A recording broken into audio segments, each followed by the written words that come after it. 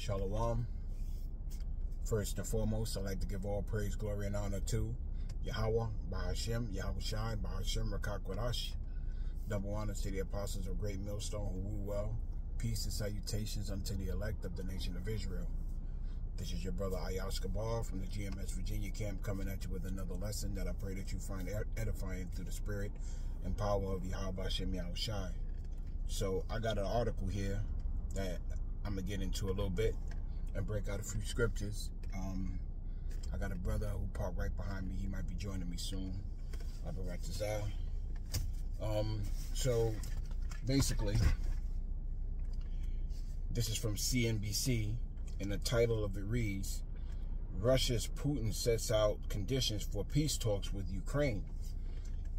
And this is dated Friday, June 14th, 2024. And, you know, so there's been a lot of deaths going on in the world, you know what I'm saying? And you know, things are getting real hot. So talks are going on where, you know, Russia knows just how bad it's going to get. They see it, you know, but you Jakes, you know, you don't realize, you know what I'm saying, what's going on. It's Salakia, brothers. Yeah, Bashim Yashab Rakatha. Yeah, Bashim Yashab Rakatha. Khan. I was just joined with the brother Zariel. Shalom. Yeah, you know, I'm just going into peace and safety.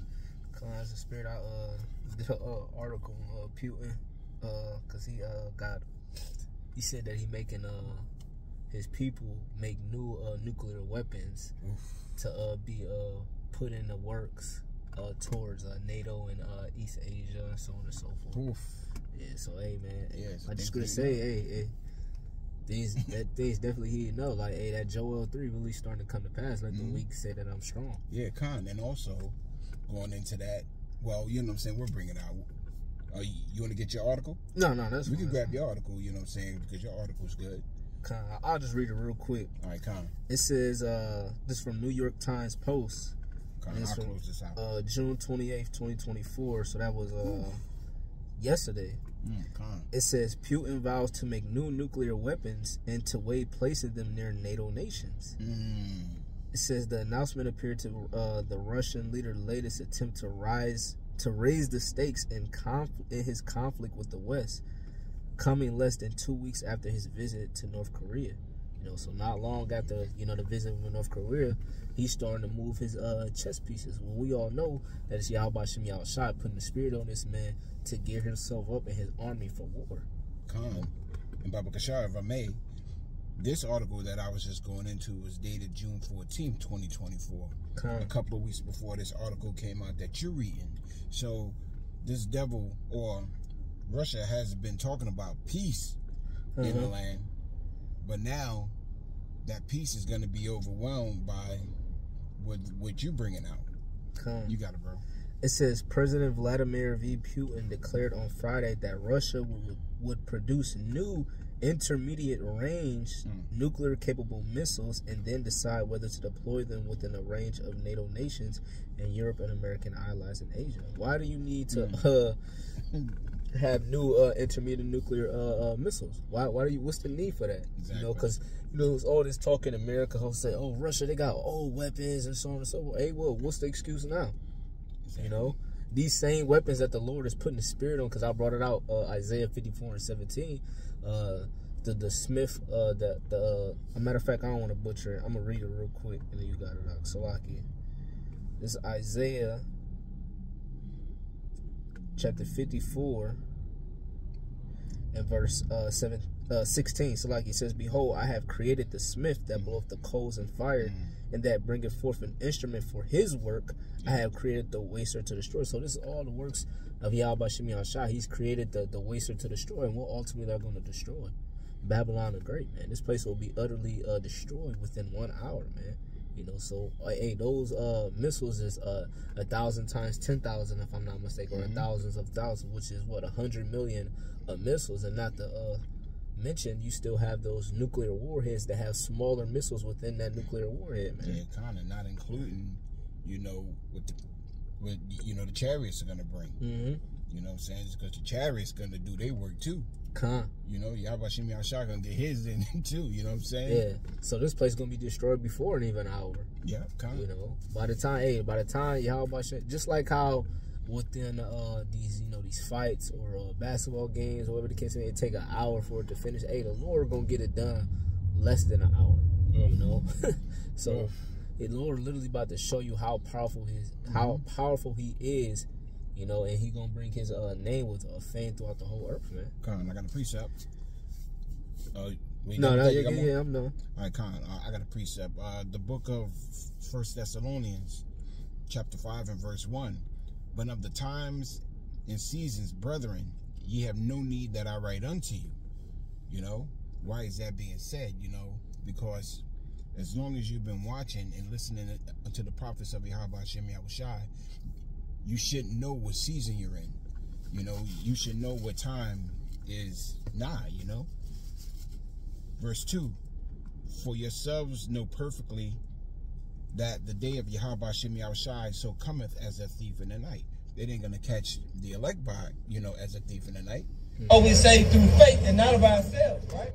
You know what I'm saying? It's going to catch, the 2/3 and these other nations as a thief in the night, In verse 3, for when they shall say peace and safety, then the sudden destruction cometh upon them as travail upon a woman with child, and they shall not escape. Yeah, here it is. Russia is talking about possible peace talks with Ukraine, which is what I was trying to bring out. And now the bro is talking about more nuclear weapons being created by God, aka Russia, the bear, whatever you want to call it. You know what I'm saying? So things are definitely heating up. Yahweh Shem Yahushai is definitely making his presence known in the earth, through his will, You got it, bro. I got this real quick precept. This is Romans chapter 13 and verse 11. It says, in that knowing the time that is now, it is high time to wake out of sleep. A lot of our people are still in sleep. A lot of our people still thinking that, that it's going to be, it's going to get bad. It's going to get worse before it gets better. Well, it's not going to get better. Yeah. Okay, we're going to be the first people to tell you, hey, it's not going to get better. It's only going to get worse. Yeah, it's going to get better for the elect, because we understand that in order for the elect to have eternal peace and so on and so forth and rulership and righteousness, this place Babylon the Great has to be destroyed. But what? The people that are asleep, they think that Babylon is going to get worse and then it's going to get better. No. The scripture says that Babylon won't be inhabited anymore after World War III. So it says, in that knowing the time that is now, it is high time to wake out of sleep. For now, right? Now is the time.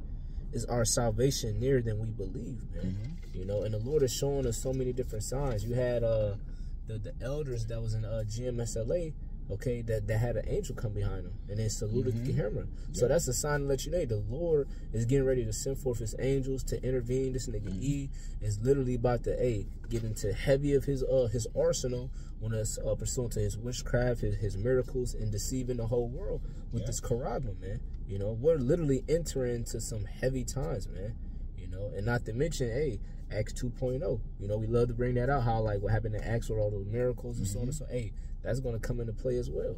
A lot of people are going to be coming up, inquiring about the Lord Yahweh Shem Yahushai, okay, in the scriptures and seeing if it's true, because truth be told, these people are scared. Yeah, right. You know what I'm saying? And they're going to be more scared. They might not be listening now, but at some point they're going to listen. I got this precept, the book of Ezekiel, chapter 37 and verse 9. Then he said unto me, prophesy unto the wind, prophesy, son of man, and say to the wind, thus saith Yahweh Shem Yahushai power, come from the four winds, O breath, and breathe upon the slain that they may live. And the slain that they may live is the hopeful elect, the men of Yasharallah. So I prophesied as he commanded me, and the breath came upon them, and they lived and stood upon their feet, an exceeding great army.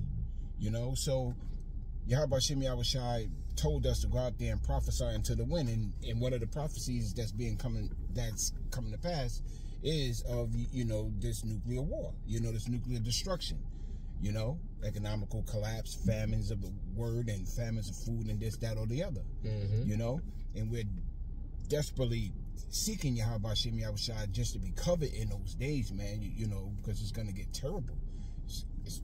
It's going to get real bad, you know. And we're speaking of all these nations who are coming together and you know, that's going to turn against Babylon the Great. You know, that too is a part of the prophecy that's going to come to pass, you know. And what then, you know? Because at that last moment, a lot of you jakes are going to be looking for understanding in terms of what's going on, you know, and you're not going to be able to find it, you know, because Yahweh Shem Yahushua is about to turn his back.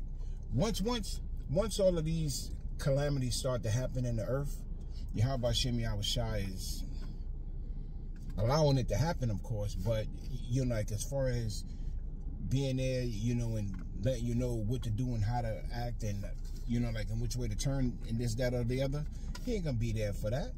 You know what I'm saying? That's why it's very important for you to get this knowledge, wisdom, and understanding now, you know, because we have but so many prophecies to go into, you know. We ain't got much longer to go. You got it, bro. Salaki, I got this quick precept, so like I had lost it. I had it queued up.